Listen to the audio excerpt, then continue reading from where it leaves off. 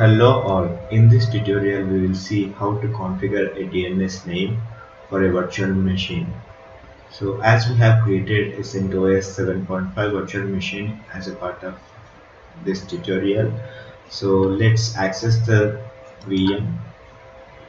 Here I have opened up the overview page of the CentOS virtual machine that I have created, and by default any virtual machine creation on Azure portal, it will be allocated a dynamic IP address, and let's configure a DNS name for this virtual machine. So I have clicked on the configure option on the overview page, and I have landed on the IP configuration page.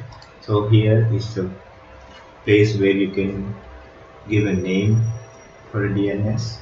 For the demonstration purpose, I am giving demo CentOS vm.westus.cloudapp.azure.com, which is already there and you don't have to explicitly name it.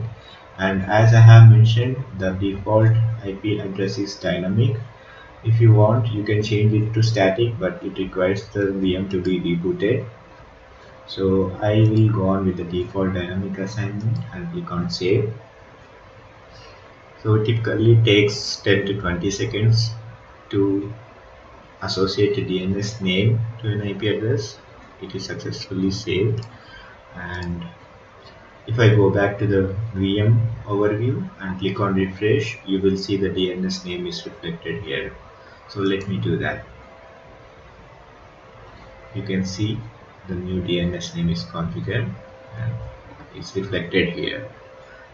Thank you.